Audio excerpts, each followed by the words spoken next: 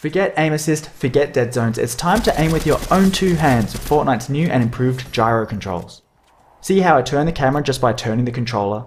Gyro aiming can be great for everything from slight aim adjustments to fast and precise flicks. Whether you like to hold the controller upright, flat, or somewhere in between, you should find that Fortnite's new gyro controls give you a really natural command over the camera and over your weapon.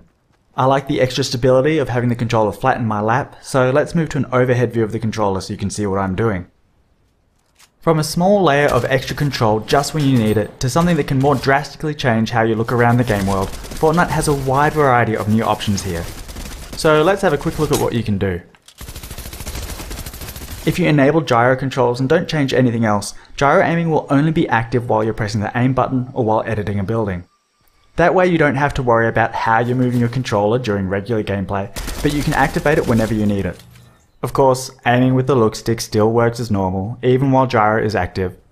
Players can still use the look stick for big camera movements and just rely on gyro to line up a shot or track a moving target. Other players like to have their gyro always on. If that's how you're playing, it's usually a good idea to customize your controls so that you have a gyro modifier button. Pressing and holding the gyro modifier button will disable the gyro so you can reposition your controller without messing with the camera. Playing like this, you could even do away with the look stick entirely if you really wanted to. But let's try something different with the stick.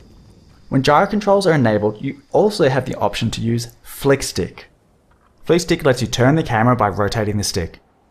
When you first point the stick in any direction, you'll make a smooth and quick turn to face that direction. For example, pull the stick back to quickly look behind you, or if you're taking fire, point the stick in that direction to see where it's coming from, and let gyro aim take care of the rest. Once the stick has been engaged, rotating it will rotate the camera. So between flicking and rotating the stick, this gives you fast and direct control over your bearing at all times.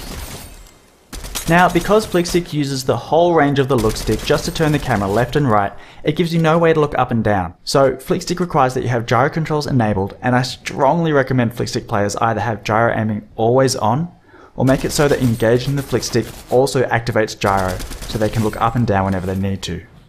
Of course, the more drastically you change your controls, the more practice it's going to take to get comfortable with them. So as you give these new options a go and figure out what works best for you, it's probably a good idea to get some practice in Battle Lab, creative modes, or at least warm up against wildlife and NPCs before getting yourself into too much trouble. Check out the Fortnite blog for more details on the options available. I'm Jib Smart, Input and Gyro Specialist and the creator of Flickstick, and I've so enjoyed working with Epic to bring these options to Fortnite. I can't wait to see what you do with them.